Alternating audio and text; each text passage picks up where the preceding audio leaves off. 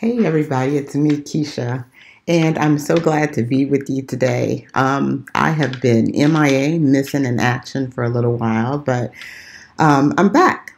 And when you're a wife and a mom and a homeschool mom and a practitioner, and you have a body of a family of sisters and brothers in the Lord, and you just life, the Lord sometimes has you pause something, right? And so, hey, podcast had to pause for a minute, but I am here and I'm excited about the topic at hand. Today, we're going to talk about what's the difference between your husband and a light bulb. I bet you can't. Yes. Yes, you can. Okay, so I'll just get right to it and tell you the answer to the little riddle.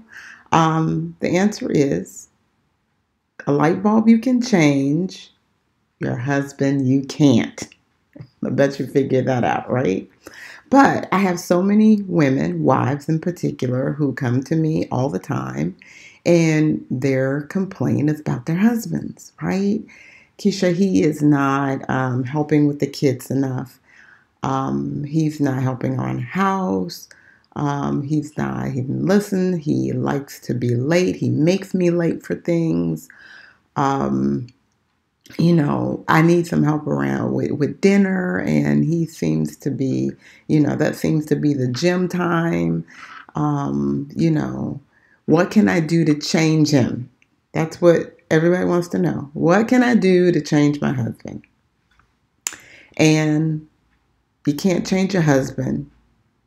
And when you feel like you want to, you need to go find a light bulb because that's the only thing you can change outside of changing you, right? So early on in my marriage, right, my husband, when we were getting ready to go somewhere, a trip that would take us, that would allow us to be in the car longer than a few minutes, he would have to go down to the basement to his desktop computer and burn a CD for music for the journey, right? He needed mood music, and my husband loves music, right? He is a huge fan of music and an art form, and he just loves it. He was a professional background singer at one time in his life, and he's loved music ever since he was a child. And so he even remembers things based on what songs were out, what year it was, and he'll say, "Oh yeah, this was the song," or he'll hear a song and it'll bring back, very specific memories. I love that about him. I repeat, I am not a music person. I like to listen to it, but all that my husband can listen to something and say, "Oh, that pitch is off," or that tone, or whatever, she's tone deaf or whatever. It's either a good song or it's a bad song. For me, I'm pretty black and white in that area. So anyway, he would have to go downstairs and burn a CD. Guess what time he would do that? Like, we would have to leave. Say we were going to a wedding. This is what pops to my mind. We were going to a wedding. The wedding was in Alabama. The wedding was going to be about 2 or 3 hours to drive away from us, right? And so that required more than one CD for him to burn. So he wouldn't burn the music onto the CD the night before. He would do it the same day or the morning or maybe 30 minutes. And he would say, "It's just going to take me a few minutes." And I would get so upset. I would get so upset with him because I just wanted to go. I wanted to be on time. And, I wanted to see my friend, and I didn't want to, and then all these things were created in my mind. Like, we get there. I don't know where we're going. I don't know what to look forward to. It's a big church. We're going to open a door and it's going to creak and everybody's going to see that we're late. I had a huge imagination, and it was horrible in my thought process of what was going to happen, right? And so, all that stuff would be going on, and I would just start, kind of kind of bickering with him on the sly, like being passive aggressive, but then I didn't really want to come out in with a full argument about it. But I would say things like, didn't you burn music last time? What about the CDs you already made, hon? We have a whole container of those. We still have those containers of CDs. And I would try to persuade him and get him to rethink the process, and he would be adamant. No, this is what I'm doing, right? And so he would go for it and do it. And when we get in the car, I'm looking at the time. I'm looking at the fact that we're not going to be late for this wedding. I know for a fact we're going to be late for this wedding. And I would have a bad attitude, really bad. And I would give him either the silent treatment or, or just say things I shouldn't say. The atmosphere in the car was just cold, right? The time, this 3-hour drive or 2-hour drive or whatever it was now not a time of joy and intimacy, of time that we are in the car uninterrupted. It was a time of bickering and cold shoulder. And then he would in turn be angry and upset, right? Because he couldn't really figure out what my problem was. And I didn't understand why he couldn't. And it just created this whole dramatic time of just foolishness, right? It really did. Because what was I trying to do? I was trying to change him. I wanted him to change. Now, I'm not saying, and I'm not telling you that there are certain things that your husband shouldn't change, right? There are certain things that they should change, right? I'm saying that you're not the one to change them, right? So what do you do in those situations when there's something that needs to change and you can't? I always, when I'm praying about, something that is going on between my husband and I start, praying, and the Lord always asks me about me, right? He always asks me about me. He didn't ask me about my husband. He asked me about me. What are you doing? How did you react to that situation, Keisha? What could you have done differently? What shouldn't you have said? What shouldn't you have done? Right? And so that he convinces me, because that's what conviction comes from. He convinces me that I did something wrong. I sinned, right? My husband is your father, responsibility. That's who he belongs to, right? And I'm not talking about severe consequences where you are in a life or death situation. I'm not talking about abusive relationships or where you're physically in danger. It's not what this is about, okay? This is for the average husband and wife who's dealing with a situation, the average wife who's dealing with a situation where she just wants her husband to do some things different, and he is not seemingly getting the hint, right? And so this is one of those opportunities. So what do you do when you are wanting him to change something, wanting him to help around the house, wanting him to be more proactive in the lives of the children, wanting him to lead family worship, to be the proper priest of his home, and he's not doing it? What do? Right? Can't change him. You can change a light bulb. What can you change? He can change you, right? You can look at how you react to that situation, right? And look at it in light of God's truth. What are we called to be as wives, right? No husband wants to interact with a nagging wife, right? The Bible calls that drip, drip, drip on their heads, where they're just like, you're getting on my nerves and I want to stay away from you. Not what we want. Not the direction you want them to go in. Right? And so in the process, what does the Lord do to us when we are doing things we have no business? Right? How does he deal with us? He deals with us in kindness, right? He deals with us by teaching us through his word. He deals with us by consistently still loving us, right? Still treating us as sons and daughters, because that's who we are, right? And so in our relationships with our husbands, when they are doing things that we are just thinking that should change, we shouldn't direct that at them exactly, right? We should be looking at ourselves, not, once again, not to say that they couldn't change, right? There are times when a conversation needs to be had, and you can respectfully converse with your husband about situations that are affecting you and affecting the home, right? And there's a way to do that, a way to for you to make your appeal to him, right, in a way that he would receive it. And but still, even after you make that appeal, you still can't make him do what it is that you want him to do, right? And so if you're asking and you're desiring for him to do something that lines up with scripture, lines up with God's word, being a priest of the home, um, your needs are not being properly provided for. There's a lot of lack, and maybe there's spending on his side that could be fine-tuned to make more money available for what your needs are. There are a lot of situations out there, and I can't speak to them all, but I can give you a formula, right? Look to yourself first. All right, look to yourself first. See where there are things that you need to do that maybe the Lord is saying, when I change this in you, I'll work on him. Sometimes he does that. He's done that with me. I'll be like, Lord, please, please make Dwayne, blah, blah, blah, blah. And you change this. You stop getting a bad attitude. You stop being passive aggressive.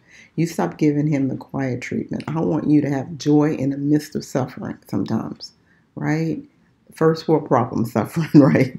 I want you to be consistent and patient in your attitude, toward your husband, even when he's not doing things that you deem to be the right thing. I want you, Keisha, to be consistent.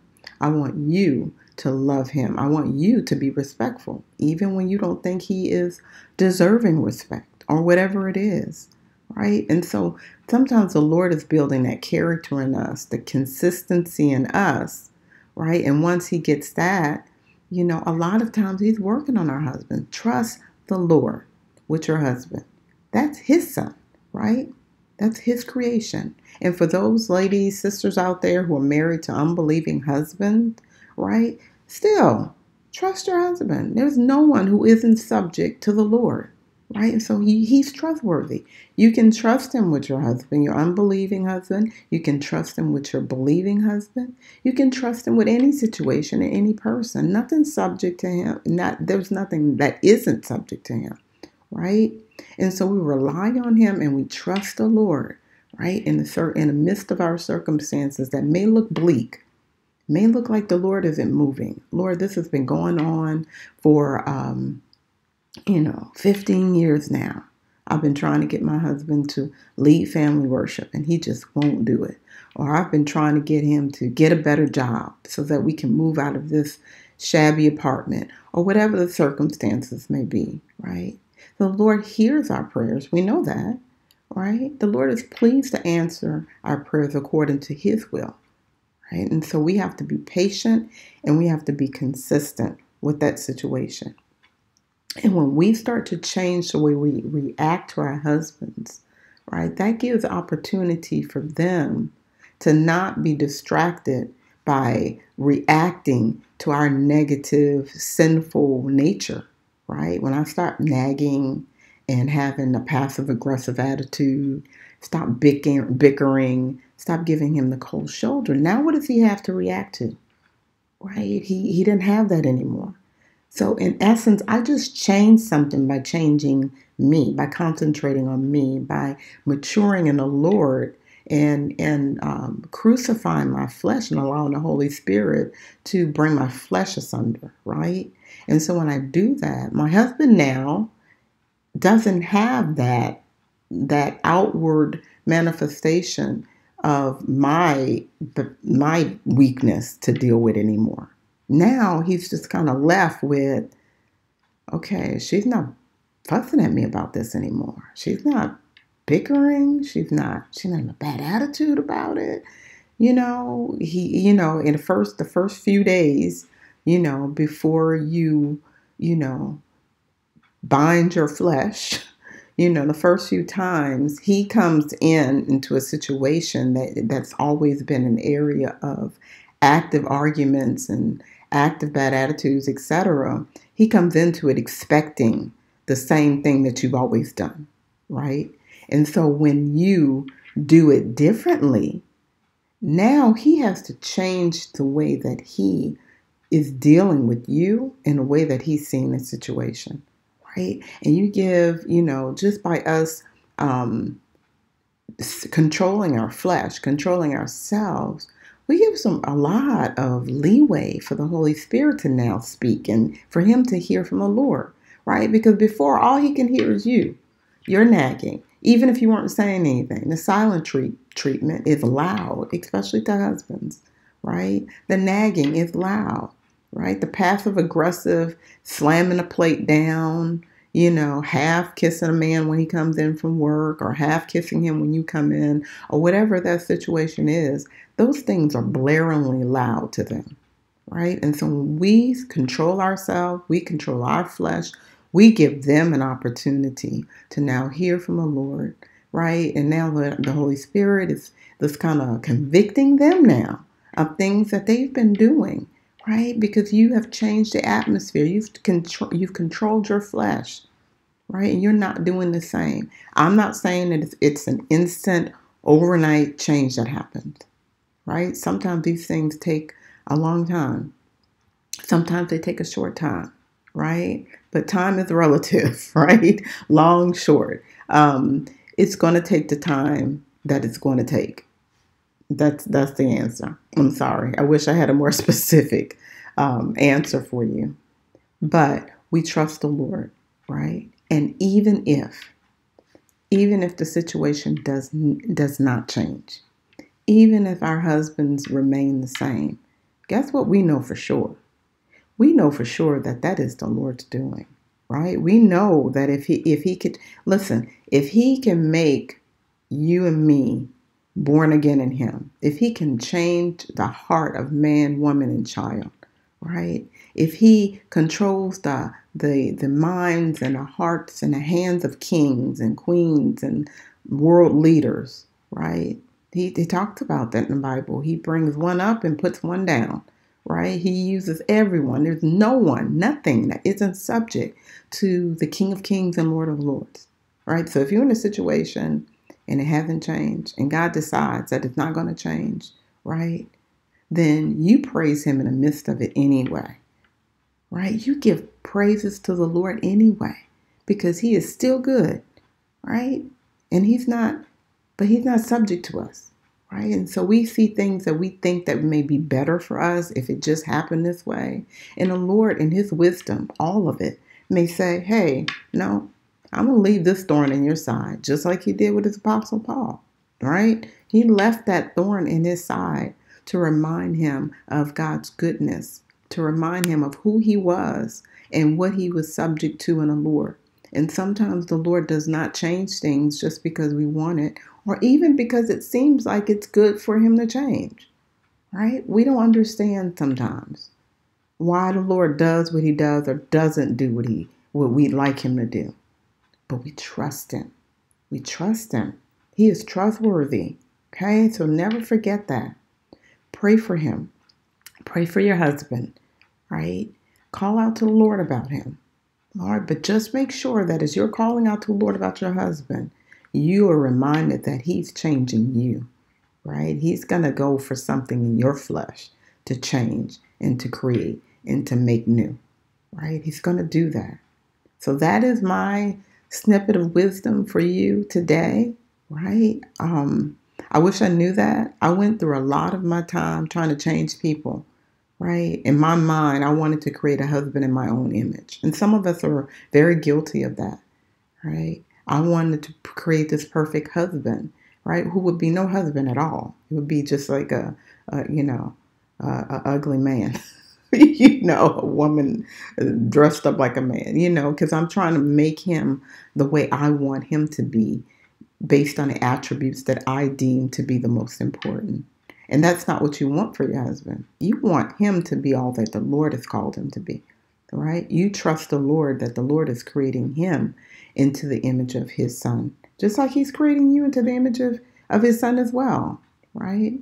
And so we leave the details to our husbands. We would find so much more joy if we would learn how to control ourselves in our marriages and release our husbands to the Lord and trust Him with it. Trust Him with us, trust Him with Him, right? We'd be so much more joyful, right? Stop trying to tell Him how to drive. If He just stopped driving so fast, hey, I understand. But sometimes we need to say less. A lot of times we need to say less, right? Sometimes He drives too slow. Stop talking. Leave him alone, right? Pray. Trust the Lord hears you. Let the man be the man, right? Let him do what he's doing. No, it's not perfect, but you're not his mom. And I said in another video I did, no one wants to make love to their mom or anybody who's acting like their mom, right? You're nagging him about driving. You're nagging him about what he wears. You're nagging him about how he interacts with the children. You're pestering him about asking for a raise at work. You're getting on him about not switching jobs. You're getting on him about not, he should join a choir at church and he should be a deacon. Hush. Focus on you. What should you be doing? Are you loving him? Are you respecting him? Are you submitting to him? Right? Are you inspiring your husband? I have a video about the superpower of a godly wife, right? The gift of inspiring our husbands. That's what we want to focus on. We want to focus on inspiring them and motivating them by being the wives that we have been called to be according to God's word, right? According to what He's laid out. Does that mean your husband is perfect? No. Does that mean he's not going to do things to drive you completely crazy? No. My husband still does. And I love him to pieces. And there are things he does. And I'm like, ah. But my husband loves me as Christ loved the church and gave Himself for her, right? And he is not perfect. But guess what? This girl ain't perfect either. I am not perfect, right? I do stuff all the time, right? It's just that what I do is minimized in my own mind. And what he does is just exaggerated, right? Because it's somebody else's sin or foolishness. You see everybody else's dirt and you're like, well, that's not so bad. That's just a little dust. But over there, right, we have a tendency to do that, right? And so we are not perfect, but yet sometimes we're expecting perfection in our husbands, right? And I'm telling you that's wrong. That's not what you want to do. Take some time to pray about the situations that you have been being upset concerning as it pertains to your husband. And look at how you can approach that situation from an area of self-control, an area of grace. The Lord extends grace to us, y'all. He don't pounce on us every time we do something wrong. There's a lot of grace the Lord extends to us, right? And we need to extend grace to our husbands, right? And so I just want you to ponder that because I hear it a lot. I get it a lot. And that was definitely an area I definitely struggled in, right? That whole control, get him to do what I want. If he would just change and become like this, then everything would be great. And you know what? There was never enough change that he could do that I would be satisfied with. You know why? Because when I'm mostly disgruntled with me, it's so much easier to be really disgruntled with my husband. And it's just, it's amazing how that works, right? I'm frustrated about me. And now I'm starting looking at everything wrong with everybody else in the house. The kids, your house, clean up, you didn't do enough, you're late from work, just on and on and on. And it's really, I need to focus in and go before the Lord and spend some time with Him and receive from Him. So anyway, I just wanted to leave you with that nugget of wisdom from the biblical wife. Thank you for subscribing. Thank you for passing these videos along. I would love to continue to grow my audience, to really get to those wives that are out there. I was one. I wish I had someone speaking into my life about practical things I just didn't do right and didn't understand how to deal with them And so this is an opportunity for me to share the wisdom that the Lord has given me to share with you, right? And so if you have any questions or comments, please leave them below. Subscribe. I love to hear from you. And I love you in the Lord. Okay. Until next time. Bye.